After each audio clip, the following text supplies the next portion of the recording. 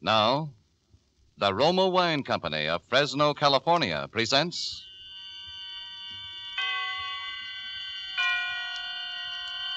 Suspense.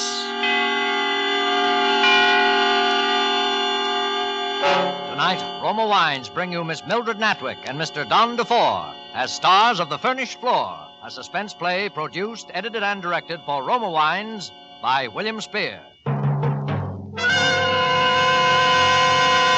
Suspense, radio's outstanding theater of thrills, is presented for your enjoyment by Roma Wines. That's R-O-M-A, Roma Wines. Those excellent California wines that can add so much pleasantness to the way you live, to your happiness in entertaining guests, to your enjoyment of everyday meals. Yes, right now a glassful would be very pleasant, as Roma Wines bring you a remarkable tale of suspense. And with The Furnished Floor, a new study written for suspense by Lucille Fletcher, the author of Sorry, Wrong Number and other distinguished radio plays, and with the performances of Don DeFore as Mr. Jennings and Mildred Natwick as Mrs. Hawkins, Roma Wines hope indeed to keep you in suspense.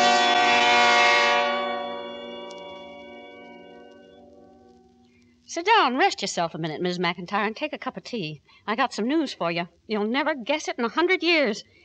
Do you remember that Mr. Jennings, you know, my nice tenant that moved away last year? The tall, thin fella, the one with the pretty little wife, Mabel, who died so sudden last October. Oh, sure, you know him.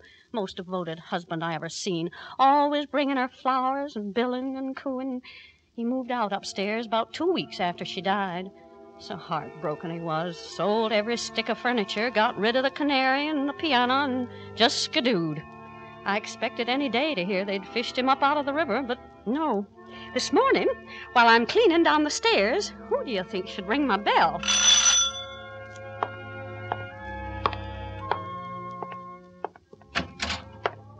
Hello, Mrs. Hawkins.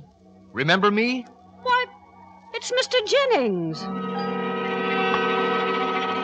My, Mr. Jennings, you sure give me a turn. I never expected to see you around this neighborhood again. Well, here I am. How's the upstairs floor? Just as you left it, Mr. Jennings. I haven't rented it to a soul. Well, I want to rent it again. What? You, Mr. Jennings? That's right. I'm setting up housekeeping again. Well, if that don't beat... Getting married again, Mr. Jennings? In a way. Let's run up and take a look, shall we? Oh, okay, if you say so. Only, won't it make you feel kind of blue to see the old place again? Blue? Why should it? Well, memories, you know. That's just what I want to find. Memories. Everything just as it was. I hope you've left it just the same, Mrs. Hawkins. No painting or new wallpaper? Not yet. Thought I'd fix it up to please the new tenant. Well, leave it just as it was. Please, for me. Well, here's the keys. Maybe you'd like to go in and look around by yourself. No. Do come in, Mrs. Hawkins. You were always so very kind. More a friend than a landlady. Oh, how beautiful it looks, even bare. The sunshine always was so warm up here. And the trees. Why, I'd almost forgotten how close the trees were. And there's the marks our sofa made against the wall. And the square shapes of our pictures still on the wallpaper. Well, it could stand a good cleaning, of course. Do you remember how Mabel used to sit here of an evening and sing? Now, the upright was over there, and over at the Maxfield Parish. And over near the bay window, above the ferns, the canary sat in his cage. And when she sang Swing Low, Sweet Chariot, he'd always sing with her. Oh, come now, Mr. Jennings. You'll be getting yourself all fretted up. Oh, no. I assure you, Mrs. Hawkins, it's very important. You see, I'm going to have it again, just as it was. Is that so? I've made a list, but in a year, so many details escape one. Like those ferns, for instance. Well, I'd almost forgotten how she loved ferns. Oh, yes, and there was something over in that corner. What was it? A rocker. Her mother's old rocker. It used to squeak over a loose board whenever anybody sat in it. You mean you're going to try and find all them things again, Mr. Jennings? Yes. But you sold all them to junk dealers. You gave them away. But you scattered them every which way when you broke up your home. I've already been looking. I've collected a lot of things. It isn't so hard. You see, our furniture wasn't very precious to anyone but us. Well, of course you know what you're doing, Mr. Jennings. It's none of my business, I suppose. Will 2 months' rent be enough in advance, Mrs. Hawkins?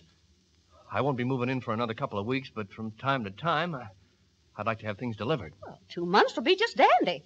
I'll make you a special bargain price, too, seeing you don't want no redecorating. You're sure your lady friend won't want none neither, Mr. Jennings? I hardly think so. Well, I hope you'll both be very happy here. It's nice to have you back in the neighborhood. It's good to be home.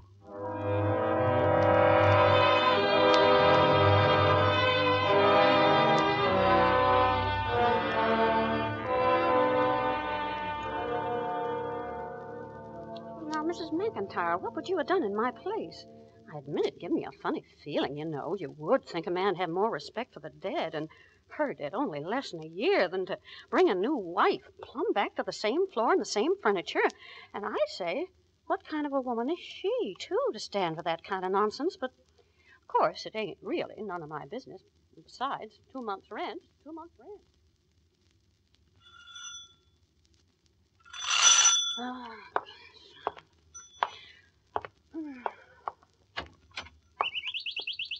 Well, Mr. Jennings, what are you doing here this time of night? I'm moving in.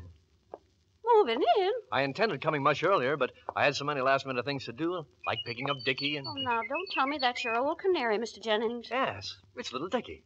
I found him in a pet shop on 3rd Avenue, in his old cage. He looks pretty chipper, doesn't he? Well, aren't you the one? I'd have thought he'd have died of lonesomeness ages ago. Did all my furniture and things get here, Mrs. Hawkins? Just about. They've been delivering off and on for the last week. You sure got everything back, Mr. Jennings? Well, pretty nearly everything. A couple of rugs are missing, and our old kitchen table, and... Oh, say, I got the piano. I bought the old upright back from the Sunday school. Boy, I've been more than lucky. Miss Hawkins, you won't mind, will you, if I start moving some of it into place tonight? I'll be very quiet. Tonight? Oh, it's pretty near midnight, Mr. Jennings. Yes, I know, but I have to work all day tomorrow and the next day. You see, there's so little time. Oh, you're expecting her soon? Very soon. Oh, well, if you don't get it done in time, I'll be glad to give you and her a hand when she gets here. Oh, no. It's got to be all ready before she comes. Otherwise, she won't come. You don't say, Mr. Jennings. So, if you don't mind, it'll only be for a few nights. And I won't move any of the heavy pieces after midnight. If you only knew what this means to me, Mrs. Hawkins, how I've waited for months. Is that so, Mr. Jennings? Well, I'm sure glad you found somebody to make a home for you again, and I hope she's the right girl for you and is going to make you happy. Oh, she will, all right. Of course, there are some people I know say a man ought to wait a couple of years, but, well, I was only saying yesterday, certain men are natural-born husbands, and homebodies, they need a home and a woman to look after them. Yes, that's true. Well, good night, Mrs. Hawkins. I'll try not to disturb you. Good night, Mr. Jennings.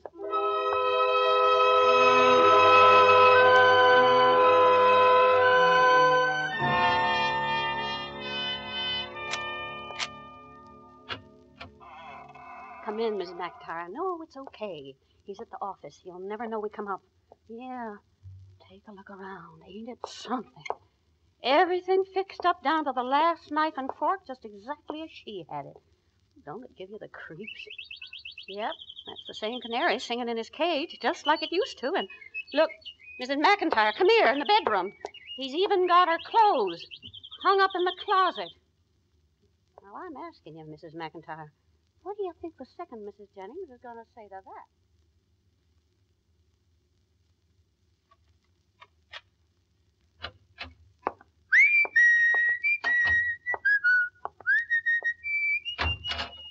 Mr. Jennings? Oh, hello, Mrs. Hawkins. Well, I've been beside myself with worry, Mr. Jennings. Where you been all this time, if I may ask? Right here. Right here? What, didn't you hear us come in? I've been to work all day, of course, but last night, a little after 1. Oh, perhaps you were sleeping. Us? You mean you and... Well, yes. She's come. You mean she's been upstairs all day? Certainly. But I haven't heard a sound. Well, probably she's sleeping. She was very tired. The trip was more exhausting than I dreamed. Well, you might have stopped by and told me on your way to work this morning, Mr. Jennings. Of course, it's none of my business, but I could have at least introduced myself to my own tenant and maybe even helped her out. Oh, it's all right. She doesn't want to see anybody just yet. Oh, no? Well, course, I wouldn't intrude on your privacy for anything, Mr. Jennings, although I'm sure when the first Mrs. Jennings was alive, we were all friends here. Oh, no, it isn't that. It's only that in these first few days, everything is so new and strange. She's not quite herself. Okay, Mr. Jennings. You know best. But if you should want me, you just call down the dumb waiter, and I'll be right up. Thanks, Mrs. Hawkins. Thank you. But on no account are we to be disturbed. On no account.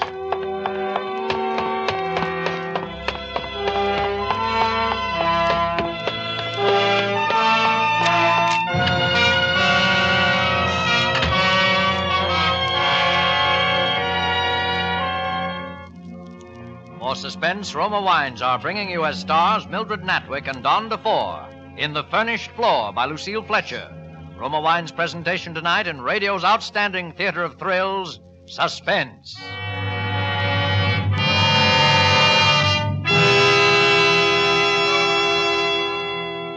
Between the acts of Suspense, this is Truman Bradley for Roma Wines. Happier days are here again. People are entertaining more and more, inviting friends over often, enjoying friendly visits in simple, sensible ways. One such way is to serve Roma, California sherry. In the words of famed hostess Elsa Maxwell, I serve my guests Roma sherry. There is nothing so friendly, so heartwarming, as delicious, glorious, golden amber Roma sherry, rich in nutty, mellow taste goodness, served cool. When I invite friends in, I always serve Roma sherry as first call for dinner. And Miss Maxwell might have added, Roma sherry is most enjoyable later in the evening, too. In fact, any time. Roma sherry, like all the famous Roma wines, reflects the heritage of carefully selected grapes, freshly gathered at flavor fullness from California's choicest vineyards, quickly but gently pressed, then by a process as slow as time, brought to liquid perfection by Roma's ancient winemaking skill, and bottled at Roma's famed wineries. Enjoy Roma wines regularly. They are always unvaryingly good. Remember, because of uniformly fine quality at reasonable cost, more Americans enjoy Roma than any other wine. R-O-M-A, Roma wines. And now Roma Wines bring back to our Hollywood soundstage Don DeFore and Mildred Natwick in The Furnished Floor, a play well calculated to keep you in suspense.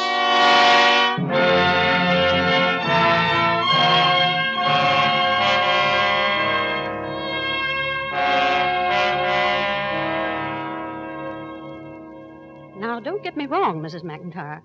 The last thing in the world I am is a busybody, but, well, you know, I don't go out much on account of my heart, and our two floors are kind of close. Downstairs in my dining room, you can hear most everything that goes on upstairs. Now, wouldn't you have thought there'd have been something last night? Some talking or footsteps or dishes rattling? Well, I'm telling you, I sat there till midnight, and there wasn't a thing. Nothing at all, except along about 12:30, I hear the dumb waiter come rumbling down the shaft. Well, I just stole a peek, and there, going by with his claws sticking up in the air, was that little yellow canary, dead.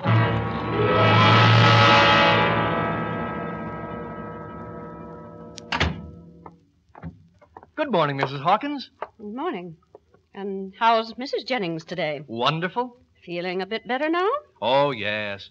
Of course, she's still very weak, but every day I'm sure will make her stronger. I have high hopes for her recovery. You had a doctor in to see her yet?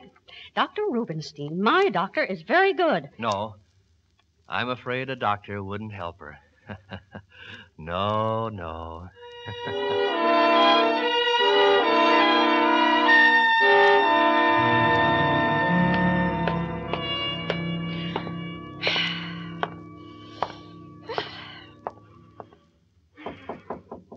Mrs. Jennings! Mrs. Jennings! It's Mrs. Hawkins. The lady downstairs. I heard you were sick, and so I got a little bit of lunch for you, Mrs. Jennings. It's just a little bowl of homemade chicken broth, but it's nice and rich. You sleeping, Mrs. Jennings? Okay, then I'll just slip in quietly with my own keys, if you don't mind, and leave it right beside your bed. Oh, that's funny. Oh, he must have bought a new kind of lock. He didn't say anything to me. Mrs. Jennings! Mrs. Jennings!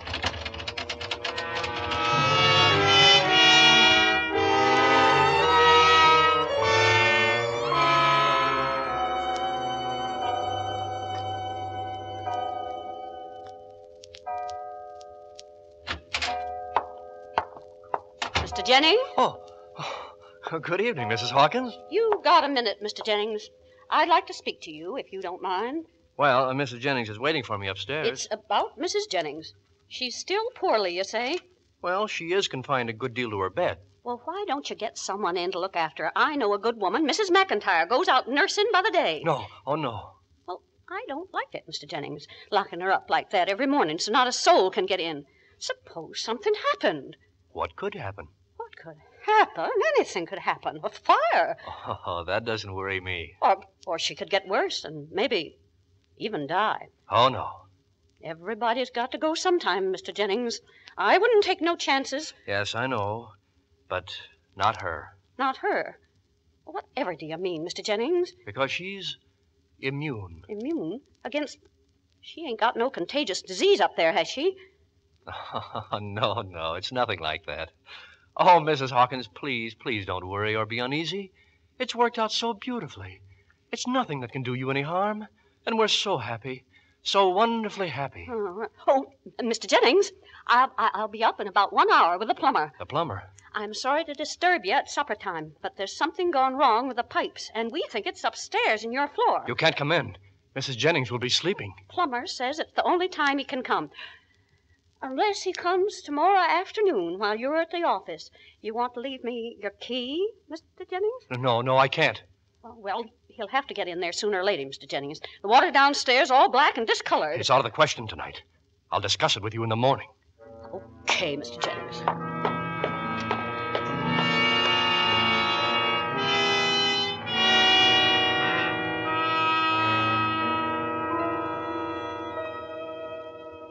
Now, Mrs. McIntyre, how would you feel?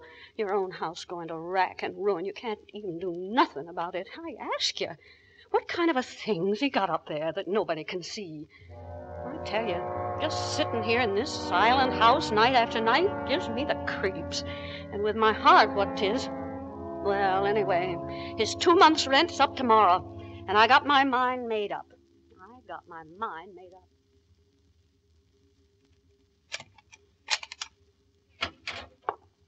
Oh, good evening, Mrs. Hawkins.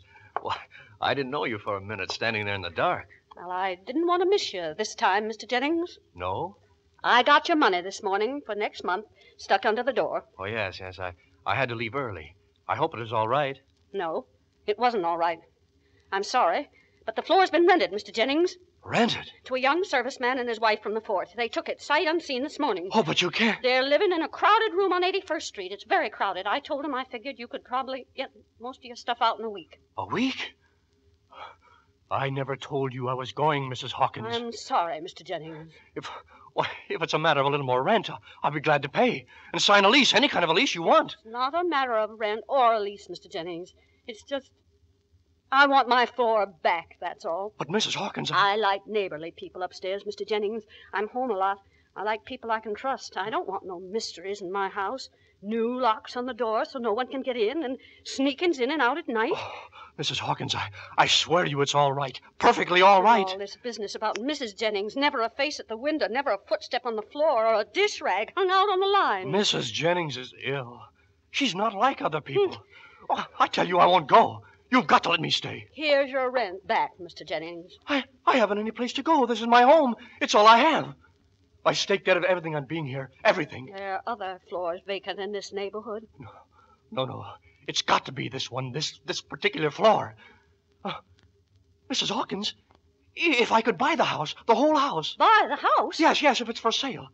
Perhaps you've never thought of selling it, but I'd give you a good price. I'd scrape the money together somehow. This house ain't for sale. It happens to be my home, too, Mr. Jennings. Oh, I know, but you're all alone now that Mr. Hawkins is... Oh, it's a heavy responsibility. A big house and All those stairs to keep clean and the repairs and all. Oh, Mrs. Hawkins, if you'd only reconsider, I'd do anything. No, it's too much for me. I don't understand it. Why can't she see me and talk to me? Why can't she invite me in for a cup of tea and explain? Because she can't. What's the matter with her that she can't? Is she so ugly or so beautiful or so crazy? Who is she, anyway? I can't tell you. Okay, Mr. Jennings. Then that's that.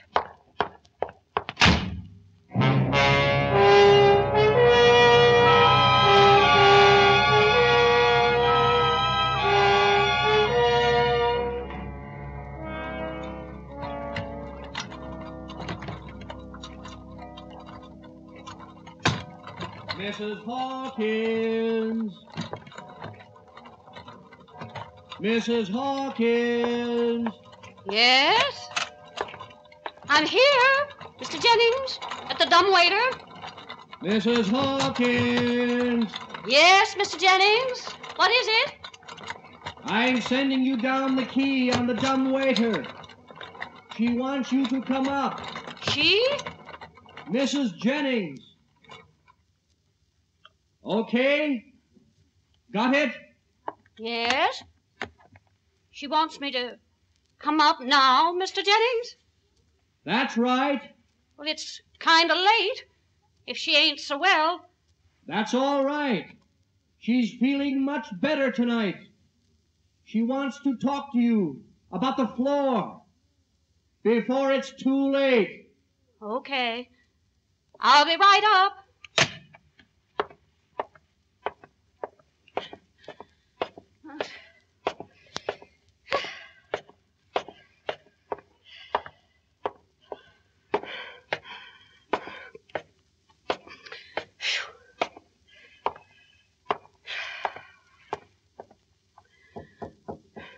Okay, Mr. Jennings. I'm here. Come in. You have the key. Okay.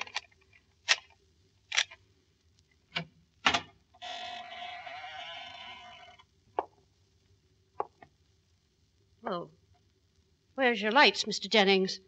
I can't see a thing. I'll light a candle in a moment. Mrs. Jennings prefers the dark. But you know this floor so well, Mrs. Hawkins. Come in. Oh, where are you, Mr. Jennings? Right in here, in the parlor. Sitting on the sofa. Oh. That's just the wind. There's always a little draft blowing in here. But won't you sit down, Mrs. Hawkins? No, thanks. I'm only going to stay a minute, just long enough to meet Mrs. Jennings. Oh, but you've already met her. Already met her? Don't you remember? 5 years ago. A rather chilly day. The rain was falling.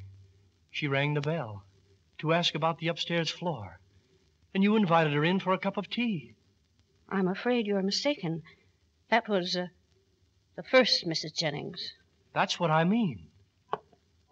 Oh, no, Mr. Jennings. Now do you understand, Mrs. Hawkins? Now do you know why we couldn't ever go away? We? But there couldn't... Well, the first Mrs. Jennings, it's... I know. You saw her coffin in this very room, didn't you, Mrs. Hawkins? You saw them take her away. I think you even followed out to that cold, dark cemetery. Well, but that... But she couldn't stay away. She pleaded with me in my dreams to bring her back, and I brought her back. Oh, no, Mr. Jennings. Don't say such things. If everything were the same as in the past, she said, we could have the past. If I furnished our old floor with the same things, she'd live here, too. Excuse me, Mr. Jennings. I'm afraid I got No, don't go yet. There's nothing frightening about it. Would you be afraid to look at a forsythia bush that had been asleep all winter?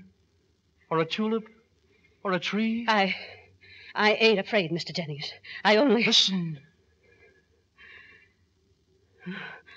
What? You don't hear it? In the bedroom? The rocking? No. Mabel. Mabel. Oh, no. Don't call her. I hear it, Mr. Jennings. Oh, but she wants to meet you. She's always loved you so much. I just as soon... Some other time, Mr. Jennings. The door's locked. It's snapped shut behind you. Really, Mrs. Hawkins, don't go. She'll be in a moment. There. She's coming down the hall. Now, let me out of this. Do you hear? Let me out. My heart won't stand it. Oh, here she is. Where? Standing in the doorway, smiling. Oh, my darling. My darling. I don't see nobody. Mrs. Hawkins, she's going to sing for you. Sing for me? This is the first night she's been able to. You remember the old song she used to sing of an evening? Swing low, sweet child? I don't want to hear it. Oh, please, Mrs. Hawkins. She's very timid. You'll frighten her. The dead can't come back. They'd never want to live on this earth again. And... Go on, Mabel, dearest. Don't mind.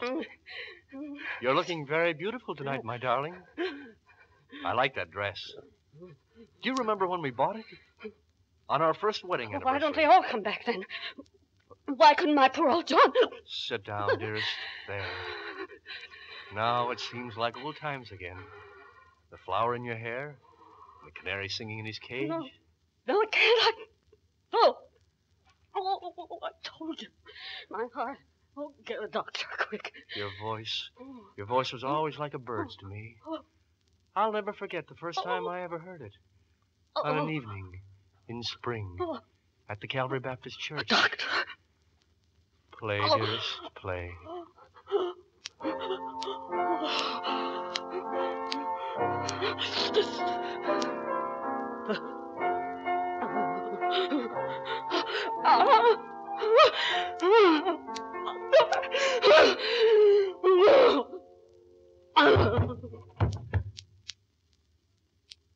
Go on, dearest.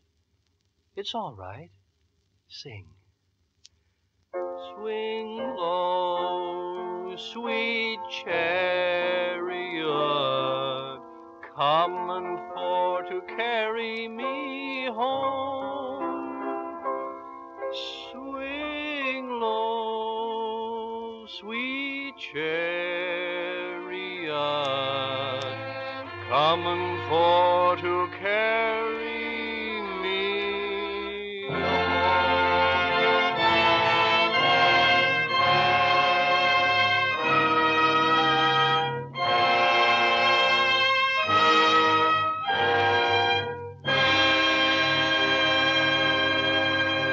Roma Wines have brought you Mildred Natwick and Don DeFore as stars of The Furnished Floor, tonight's study in Suspense. This is Truman Bradley for Roma Wines, the sponsor of Suspense. When planning dinner for family or friends, every woman will be interested in the suggestion of famed hostess Elsa Maxwell. The serving of good, tasty meals attractively is an art, but so simple. Dine by soft candlelight and serve Roma California Sauterne, that vintner's masterpiece, with as much glamour as a Hollywood star. Pale golden Roma Sauterne has not only glamour, but a delicacy of fragrance and goodness of taste that lends enchantment and fullness to the pleasure of dining. Enjoy Roma Sauterne often.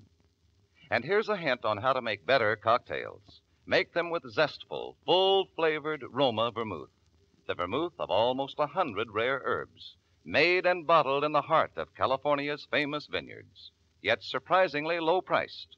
Try Roma vermouth soon, won't you? Mildred Natwick will soon be seen in the Metro-Goldwyn-Mayer production Yolanda and the Thief. Don DeFore is currently being seen in the Hal Wallace production You Came Along, a Paramount picture. Next Thursday, you will hear Miss Myrna Loy, a star of Suspense, radio's outstanding theater of thrills. Presented by Roma Wines, R-O-M-A, made in California for enjoyment throughout the world. This is CBS, the Columbia Broadcasting System.